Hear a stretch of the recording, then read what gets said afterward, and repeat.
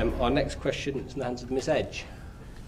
Mr. Speaker, it's recently been reported from the Select Committee for Tynwald that CPD may be required. Could you each tell me what area you feel you would need immediately to be in the role of lead? So what area would you focus on for your own CPD? Focus first on Councillor Skinner. I don't know really. And I would leave it at that because I hadn't given it a thought. Okay, thank you. Mr Ramsay. I think the close scrutiny of legislation is something that I would need to catch up on.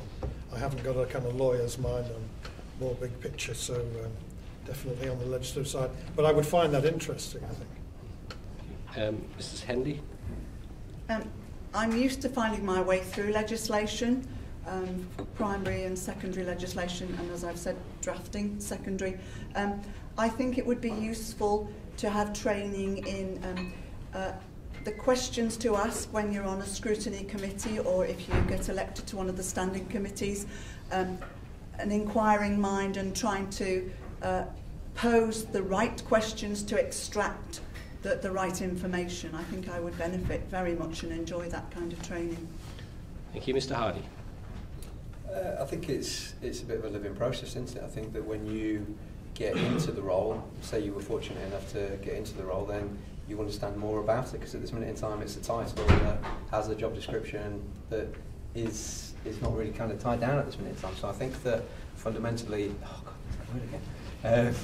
It's like a security blanket for me, I apologise.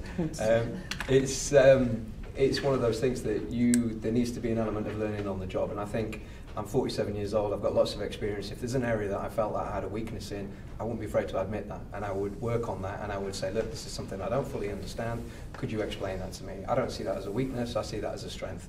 And from my personal development, or me growing into the role, the fundamental, oh God, that's that word, sorry. It is something that I would come and talk to you about, and I'd say I didn't fully understand what you meant by that, or I didn't appreciate what was inferred by what was said then, and that's not a bad thing. Mr Cartledge. Thank you. In my previous role, there was a requirement to complete at least 35 hours of CPD. I'll be the first to admit that I've no idea what formal CPD is required for members of Tynwald, but I would certainly be looking at the role and workings of government, and not necessarily not just the Isle of Man government. Clearly there's going to be a lot of reading, which would only count towards a certain element of the CPD. But I'd also be looking to presentations from members and chief execs or other members of departments to keep me up to date and inform me of what the current topics are within government. Mrs Sharpe.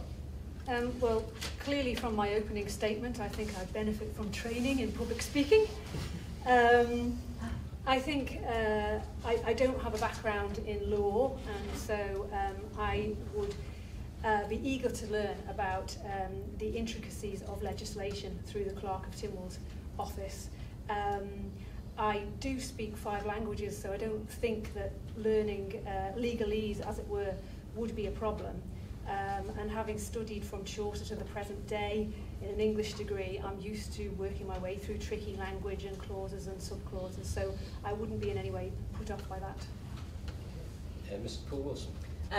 I would like good CPD on accounts and finance and budgets. I do remember painfully doing my solicitor's accounts exam, but that was a number of years ago and it was painful. But I do think it's very, very important as part of our scrutiny role that we fully get to grips with government accounts, but also, frankly, following the money.